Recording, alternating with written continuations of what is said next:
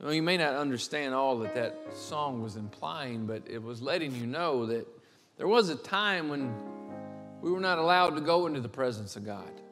It was forbidden. But when Jesus Christ died on that cross, the Word of God says the veil was rent in the temple. That separated the holy place from the holiest of holies, it was ripped, signifying that you and I now have an opportunity to experience when we want to be in His presence, we can go. And I love the words of that song. I ran into the throne room. I seen glory all around. I fell down on my face before you. Oh, how wonderful it is to go into the presence of the Almighty God. Amen, amen. Genesis chapter 4. Genesis, the book of beginning. It says this in verse 25 of the 4th chapter. And Adam knew his wife again, and she bare a son and called his name Seth. For God, she said, hath appointed me another seed instead of Abel, whom Cain slew. And to Seth, to him also there were born a son, and he called his name Enos. Then began man to call upon the name of the Lord. Interesting wording here. We're only barely 4 chapters into the Bible, and we run across this statement. Then began men to call upon the name of the Lord. And for just a little bit, I want to preach today. Learn to call on God. Learn to call on God. You know, with the dedication that took place today with all these beautiful babies, I was beginning to put things together and working on the message for this service, and I couldn't help but think about the process of raising kids. You know, I don't know that anybody's ever ready for them. Now, you think you do, right? Yeah, we think, you know, you have, and a lot of times you have a conversation. Sometimes God just blesses you and they just show up. You know, we had one of those too. And God has a way of doing that. But usually you talk and you plan and things go and God chooses to bless. And you think you know, right? You think you know. Not only do you think you know, but you also know all the things that your kid's never going to do. Isn't that interesting? Yeah, my kid's never going to do that. And I know that other people let their kids do this, but oh, how you learn to eat those words. Yeah, because my kid's never going to talk back, and my kid's never going to pitch a fit, and my kid's never going to beg for this. And yeah. Now, how many of us will be willing to be honest here and say that we had a few of those thoughts? We may have never verbalized them, but we thought it, and then we paid the price. Yeah. It's interesting how, and this is my theory behind this, is God has a sense of humor. And nowhere is it more evident than when you have children. It's as if God's saying, you know, I know you had a lot of things you thought was going to work out. Then I wanted to give you this gift. Here you go. Have fun with that. And all the things that you told yourself, I'm not going to be like mom and dad, I'm not going to do that. And then all of a sudden in the moment, you find yourself awakening, hearing your father's voice come through your mouth. Or your mother's voice, whatever the case may be. It happens. God does that. Now, we're here. God trusts us. He gives us these beautiful babies to raise, and we do our part. And there's so many things to teach them along the way. Oh, my goodness. You remember the first baby? How many of you remember that first one you brought home? Now, we have 3. So here's how it goes. The first one comes in, and everything you sterilize, and you make everybody, you wash themselves head to toe when they first come in. You can't touch the kid. Don't look at the kid. Don't breathe on the kid. Stand over there, and we'll show you. You know, because you don't want the kid to get sick. The second one comes along, you light it. By the time the third one comes, you're like, whatever, just pick it up off the floor. Whatever makes them happy. Just want them to be quiet. That's the goal. If they're quiet, then there's peace in the house. The first baby comes along, and you take so many pictures. Everything they do is new. Every moment, every coo, every little thing. And you're just like, snap pictures this day. The time the third one comes in, you have the picture the day they were born and the picture when they graduate high school.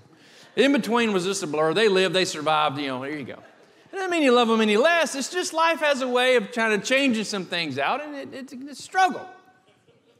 We're teaching them. We want them to learn stuff. So many great opportunities, so many things for them to know and for us to do. And I think for me, and I just speak for me, there also came that overwhelming sense of responsibility that, man, God has given me this child. I have a part to play, and hopefully I don't mess it up. I want to raise them right. I want to do the right things. I want to be sure that I'm there and can help handle and help them move forward. But there's one thing that I feel is so very important to teach our children. And it's the same thing that's so very important for you and I to also learn and practice. And that's learning to call on God. There's lots of stuff we want to teach them. There's lots of things that's very important in life. Lessons that are there, opportunities to teach them what's right and what's wrong, or skill sets they need to have that'll help them move further in life, and things that you want them to master to put them ahead in this world. But I'm going to tell you the thing that is the best that you can teach your children, that's going to far advance them more than anything else, more than any life skill, more than any money or monetary or things like that, that will help them move forward in ways that you can't imagine. It's beyond anything belief, and that is teaching them how to call on God.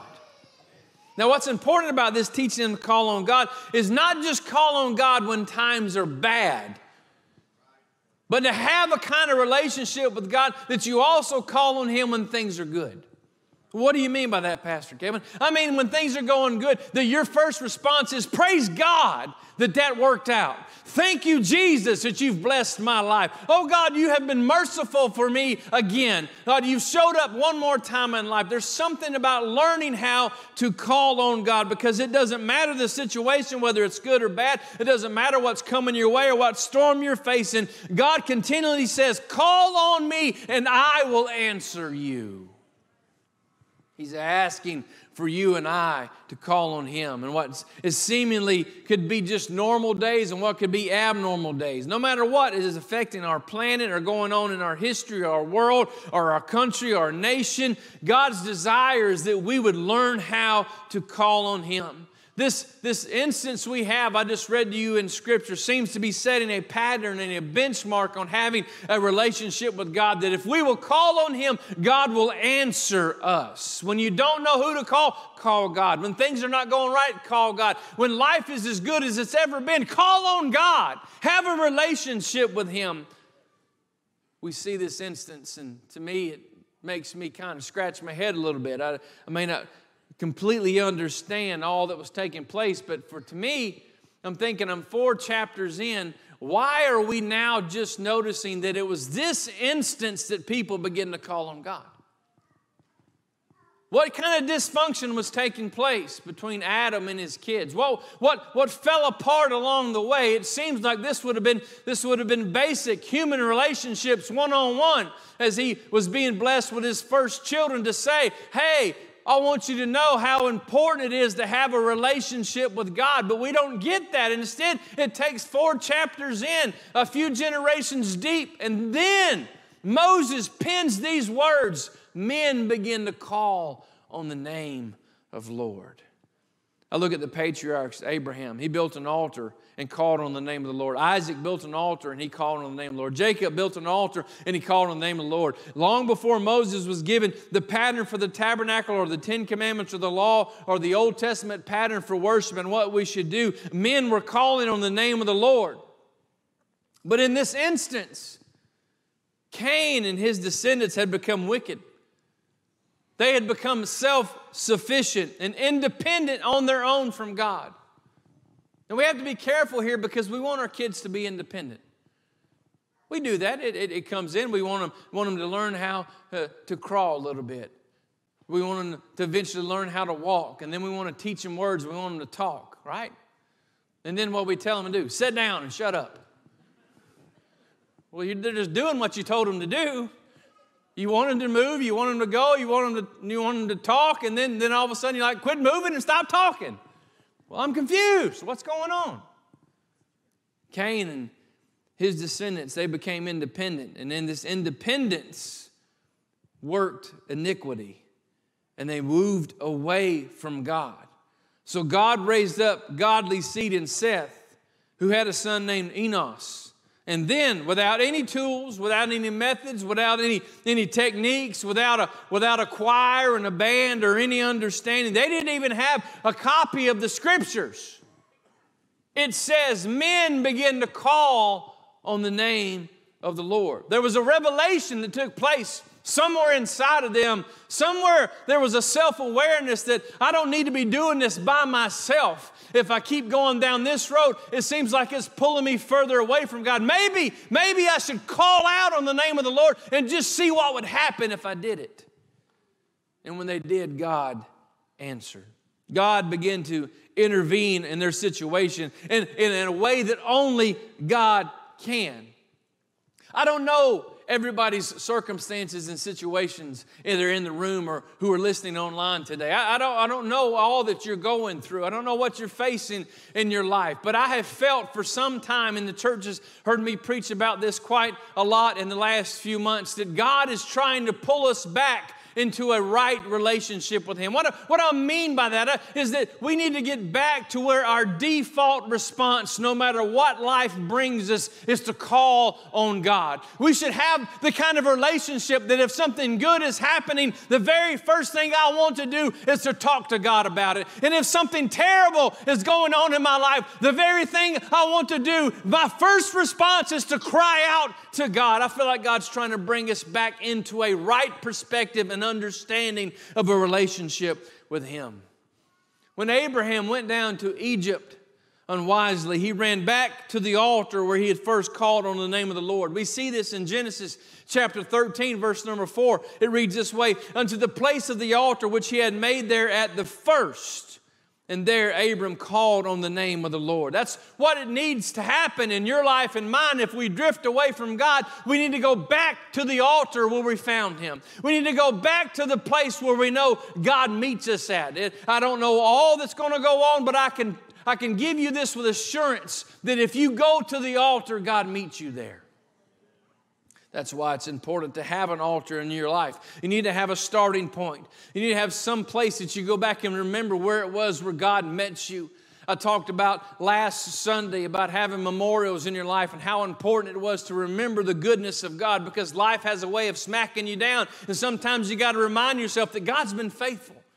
God's been faithful in my life. God's been good to me in my life. Things may not be good right now, but God is still good. To go back to those beginning points, the word actually call that is used there means to cry out, to entreat, to beseech, to beg, to plead, to call out with your heart. That word later on, as the Bible continues to move forward, begins to develop another meaning. It comes into praise and to worship and to extol with your voice, to exalt, to honor, to celebrate. Eventually, it goes to the point of saying that you should tell abroad, to call out and to communicate with someone else the goodness that has happened to you. See, there's something about developing the relationship with God that moves beyond me. It's not just about me in the moment. We are such a me-centric world, about me, have it my way, how it should be, how I think it ought to be, what makes me happy, what makes me feel good. But God calls us beyond that, because that's such a limited view of the world. We think it's right. We think it's what we want, but we get so entrapped. How many people do you and I know, and maybe there's even individuals in the room who would be honest enough to say, I know full well what you're saying, who have had everything that you've desired. Everything's gone your way. You've got the job you wanted, the education you wanted, the family you wanted, the house you wanted, the car you wanted. You've been able to do all these things, and you find out that with each one of those accomplishments, it's just empty on the other side, because those things are nice, and I'm not against you having stuff in your life, but if you're trying to find meaning and purpose in this life with buying or acquiring things, you're going to be miserable your entire life. Why? Because there's something bigger than just you, and it's what God has called you to be a part of in your life. But you're never going to figure out or understand what that is until you learn how to cry out to Him and call out to God and let Him lead you and guide you and direct you in your decisions and what you do each and every day. God doesn't want you to go haphazardly or go through life on cruise control, but His desire is to push you and to shape you and to form you and to make you into what? Into what He has desired for you to be from the beginning. We read the Word of God, and it says very plainly in you there that He had an expected end from your beginning. That means when He was forming you in your mother's womb, your mom and dad may not have expected you. They may have even considered you to be an accident, but not with God. He doesn't make accidents. He knew full well the moment you were conceived, He had a plan and a purpose for your life that was greater than anything you could ever imagine, beyond your wildest dreams, but you will never fully understand what that is until you move past yourself and you engage with Him. And the only way you can engage with Him is crying out. God, I am here. God, I am here. God, I need you. God, I desire for you to be in my life. I desire for you to lead me and guide me and direct me in the path that you have. But is that our prayer? Is that how we pray? Is it only about our needs and our wants? Do we ever just say, God, what do you want from me? What part, what role, what piece could I play? 1 Chronicles 4 and 10. It's the prayer of Jabez. A few years ago, it got really popular. There was books out about the prayer of Jabez. People had, things that hung on the wall and throws on the back of the chair and clocks that all had the prayer of Jabez on there. It's like somebody all of a sudden discovered a little secret in the scriptures that nobody knew about for so long. It's been there for thousands of years. That's what happens when you read the Word of God. You find good stuff in there.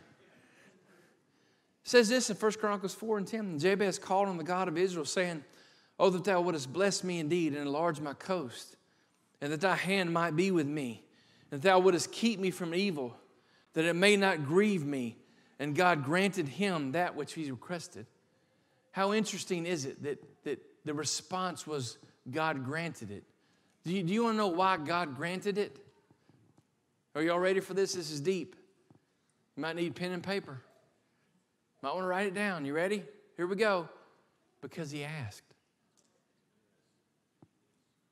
Because he asked. God, would you just do this for me?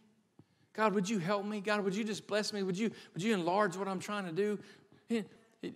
I don't pick up on a selfish spirit here. Just Jabez saying, God, I just want to do better. I want to be better. Could you help me here? And God's like, I can do that. It's just that simple. Living for God doesn't have to be hard. We make it hard. It doesn't have to be hard. Psalms 55 and 16, as for me, I will call upon God, and the Lord shall save me. Deuteronomy 4 and 7, for what nation is there so great who hath God so nigh unto them as the Lord our God is in all things that we call upon him for. Psalms 18 and 3, I will call upon the Lord, who is worthy to be praised, so shall I be saved from my enemies. Psalms 18 and 6, in my distress I called upon the Lord and cried unto my God. He heard my voice out of the temple, and my cry came before him, even unto his ears. Psalms 86 and 5, for thou, Lord, art good and ready to forgive and plenteous in mercy unto all them that call upon thee. Psalms 86 and 7, in the day of my troubles, I will call. Why do I keep giving you so many scriptures? Because I want you to know there's a pattern there to call upon God, to call on him in the good times and to call him in the bad, to call him in when things are going well and to call him in when there's distress and there's pressure and anxiety and things are not going the way you want them to, when things are out of your control and you know that it shouldn't be this way, but yet it is. Still call on God. So who are the godly? You want to know who the godly are? Those who call upon him. David said, you can do anything you want to me. He gave God just whatever you want to do, God, I'm okay with. He was known as the man after God's own heart. He was saying, God, if you need to fight against me sometimes, then fight against me. If you need to talk about me, persecute me. But look, God, I'm still going to call on you. There's something about having that mindset of, God, I may not know it all, but I know you do. I may not understand every circumstance, but I know you do. I may not understand why things are going a certain way in my life, but I know you have a reason and a purpose behind everything that goes on. And my job is to learn to call on you. My job is to be dependent. My job is to trust and let you work the details out. Let you sort it out, not just blindly going through. That's not what I'm talking about. I'm talking about having a trust in God, no matter what news you get, no matter in the circumstances you face, that God is going to take care of you. And that kind of a relationship only comes from someone who has learned to cry out to God. Who are the ungodly? Well, the very definition of evildoers in the scriptures are those who don't call on the name of the Lord. We need to learn the process of calling on the Lord. We need to teach our children to call on the Lord. Psalms 116 and 2 says, because he hath inclined his ear unto me, therefore I will call upon him as long as I live. Psalms 118 and 5, I called upon the Lord in distress. The Lord answered me and set me in a large place. Psalms 14 and 4, having all the workers of iniquity, no knowledge, who eat up my people as they eat bread and call not upon the Lord. Why would you not be someone who calls out to God? What do you have to lose in calling out to Him? Why would you wait so long? Why would you not want to talk with Him on a regular basis and have the kind of relationship where He truly is a friend? He's a part of your everyday life and the decisions you're making. Why would you shun Him or walk away? Why would you decide that God's no longer to be a part of your life? Why? Just because things didn't go your way for a moment? God abandoned you for some reason? Is that truly what you think in your heart of hearts? Why would God do that? The Word of God says that God is good and that God is love, that God knows what it is that you need more than you know what it is that you need. God's ways are above your ways, and God does not have to give you an explanation for why things take place. It's for you and I to determine that He is good, that God is always good. No matter what comes away, that God is good. So there are some things that I just don't have control of in this life. I can't control the weather. I wish I could. I'd make it a little cooler. I can't control the seasons. I can't control the politics. I can't control, you know what? There's a lot of stuff that's out of my control, but so many people miss out and have a relationship with God that is destroyed because they keep trying to control things that they were never intended to control. The truth of the matter is God's only asked you to control one thing, and that's you. You can control you. There's everybody else outside of you, you can't control. You can try to manipulate, you can try to do other, but every time you do that, you're trying to play the role of God. There's only one God. There's only one God, and He does a real good job at being God. Everything else is not God. So why don't you be who He wants you to be and quit worrying about the stuff that's outside of your control? Learn how to cry out to Him, have a relationship with Him, quit making excuses and just pray. God draws you near when you call on Him. You may be in the worst trouble you can imagine. You may have messed up in your life. You may have backslid in your relationship with God. But the moment you call Him, He's there. The moment you cry out to Him, He's there. He meets you. It doesn't matter your failures. It doesn't matter your circumstances. It doesn't matter how far you slid down. The moment you stand back up, you're on the right path.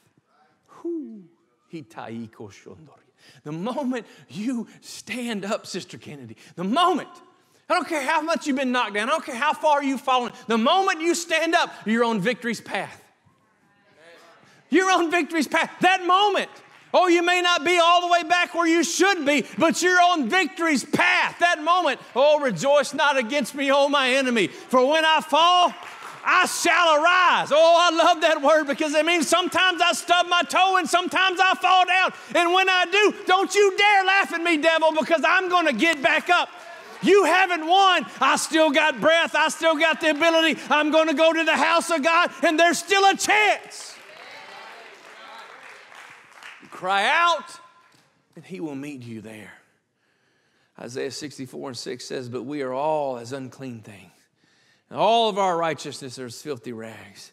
And we all do fade as a leaf, and our iniquities like the wind have taken us away. And there is none that call upon thy name that stirreth up himself to take hold of thee. For thou hast hid thy face from among us and have consumed us because of our iniquities. Psalms 145:18, the Lord is nigh unto them that call upon Him. The Lord is close. Ladies and gentlemen, why would you not call upon Him? Because the moment you do, He moves into where you are. Oh, you may feel like you're 1,000 miles away. You may feel like you're standing at the very gates of hell. But I promise you, in your darkest moment, call on God because He is close to you in that moment.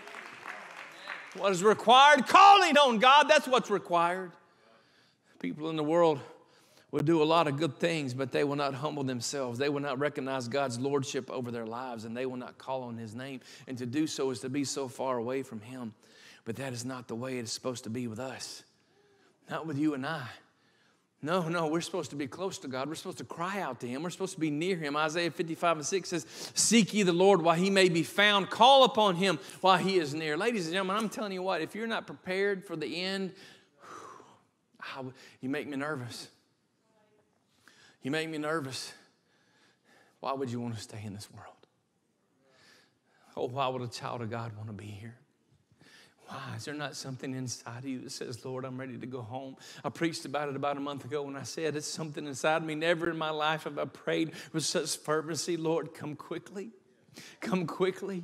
Come quickly. Isn't that selfish, Pastor Kevin? Why are you doing? There's so many people out there. I'm not trying to pray from a selfish perspective. I'm praying that my soul is so troubled down deep inside that, God, I want you to come back. I want to be with you. I know you give me a book full of promises that are there, and I stand on your word. God, I see how things are lining up, and I know your soon returning is coming. Oh, we've been hearing that our whole lives. Yes, we have been hearing that our whole lives, but we're closer than we've ever been.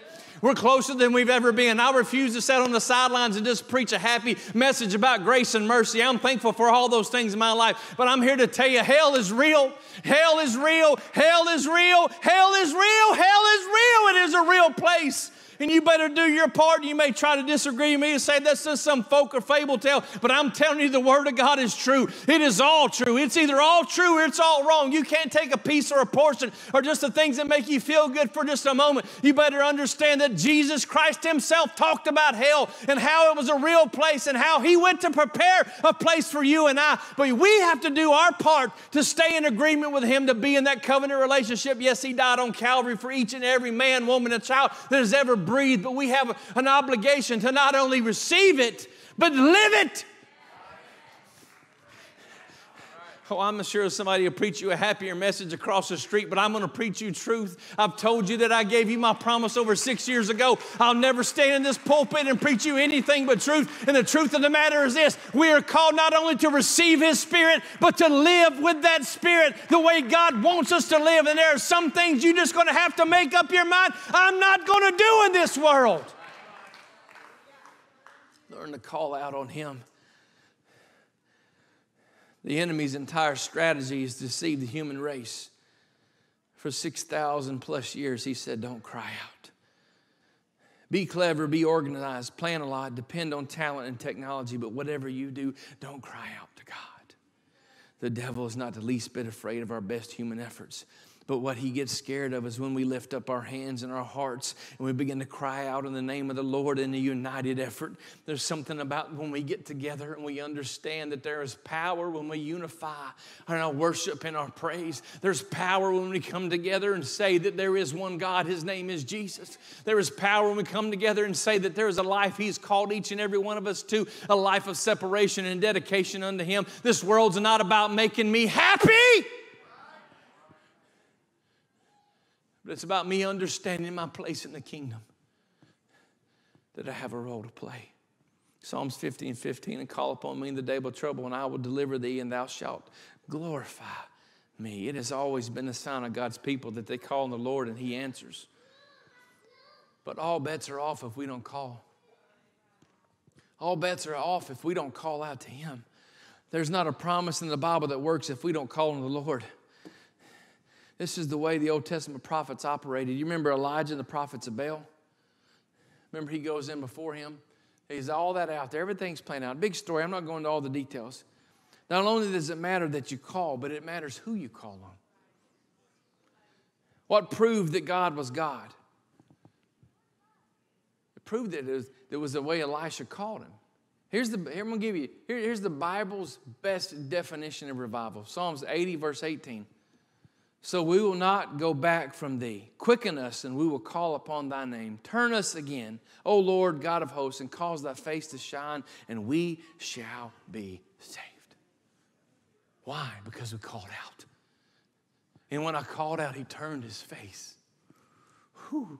So many scriptures in the Psalms and talk about don't hide your face from me. Don't turn your face. Why? There's something about when he turns on us. You can feel his glory and you can feel his presence. The psalmist knew this and it was writing. Several of these were written by David. David found himself in trouble all the time and he learned to cry out to God in his distresses, in his trouble. Why? Because God always showed up and delivered him. Each time it was a faith builder in his life that God's going to be faithful again and again and again and again. I'm not going to re-preach 2 Sundays ago, but God is faithful. 2 Wednesday nights ago, God is faithful. God is good. God is always good. Always. Even when things are not going the way I want them to go, guess what? God is still good. 1 Kings 18:24. And ye call on the name of your God, and I will call on the name of the Lord. And the God that answereth by fire, let him be God. And all the people answered and said, it is well spoken. If we're not calling on the name of the Lord, it's not revival. I don't care what you're doing. Whatever you do in word and deed, you do it all in the name. Revival happens when you and we get sick of the status quo and we call on His name. The Holy Spirit is the spirit of prayer.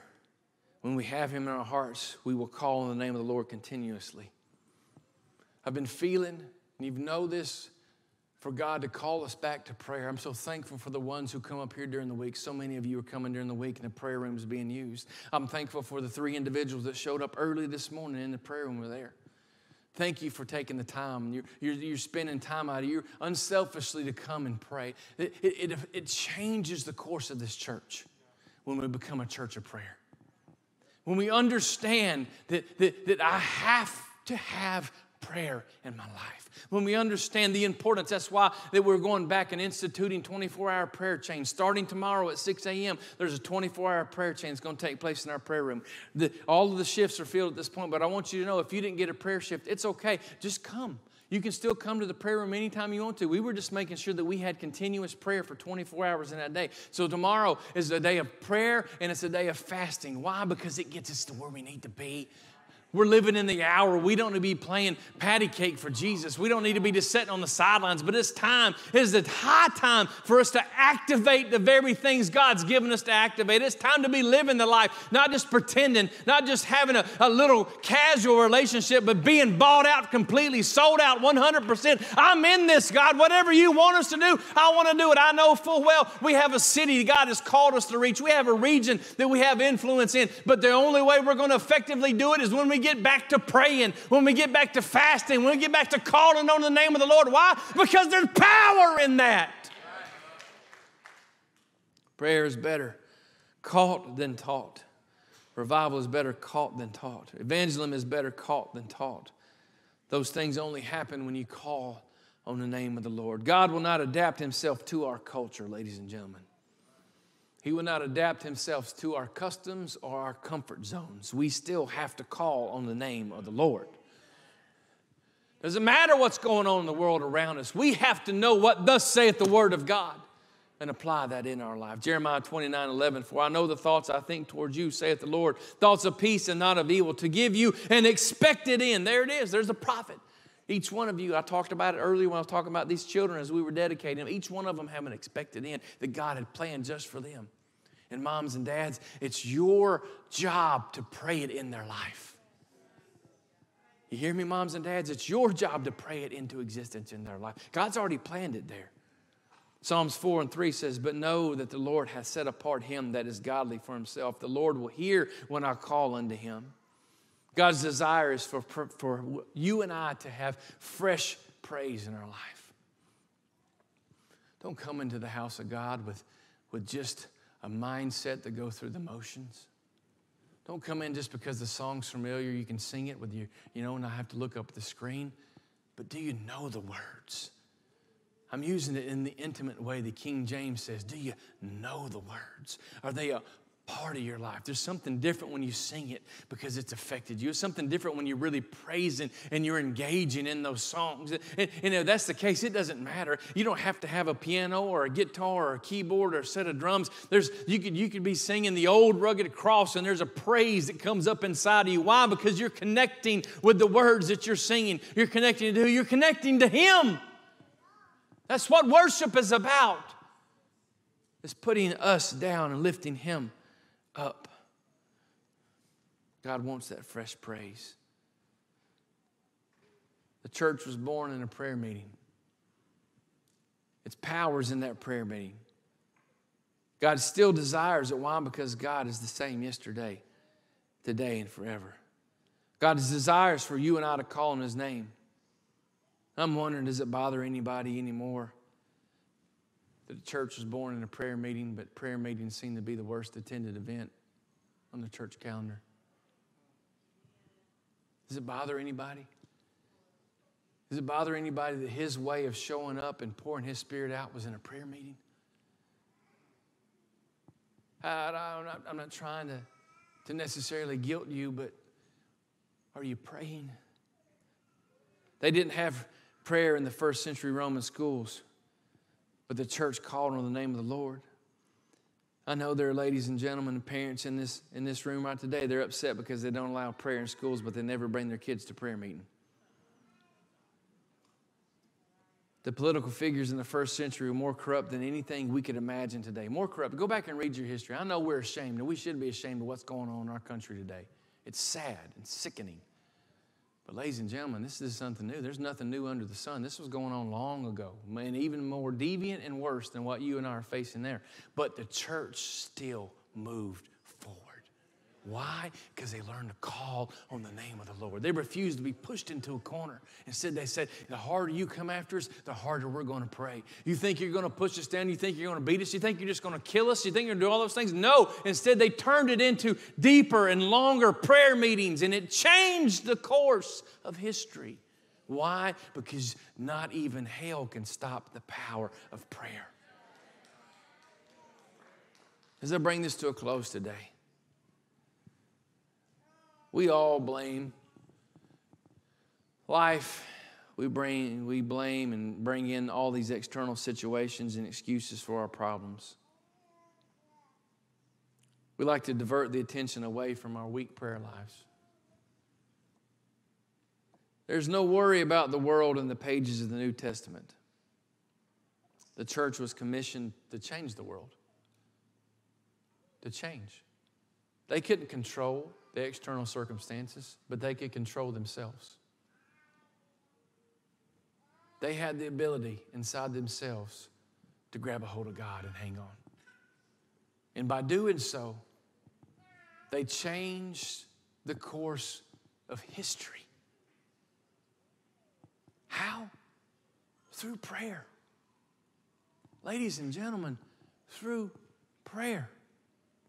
If you're not happy with what's going on right now, if you're not happy with what we're facing and all that's going on, it seems to spin out of control, I'm asking you this question: how much have you prayed about it?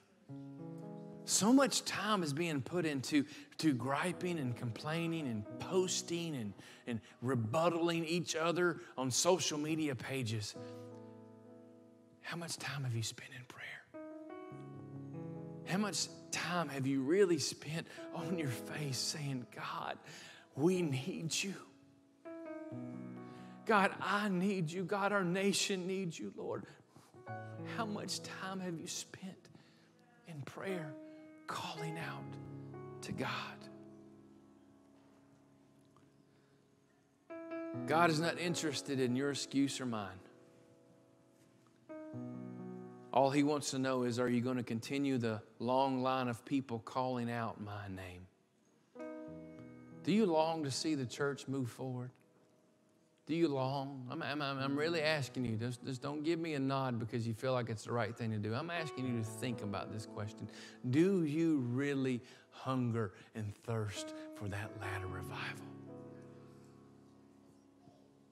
And if you do, what price are you willing to pay? Because it will come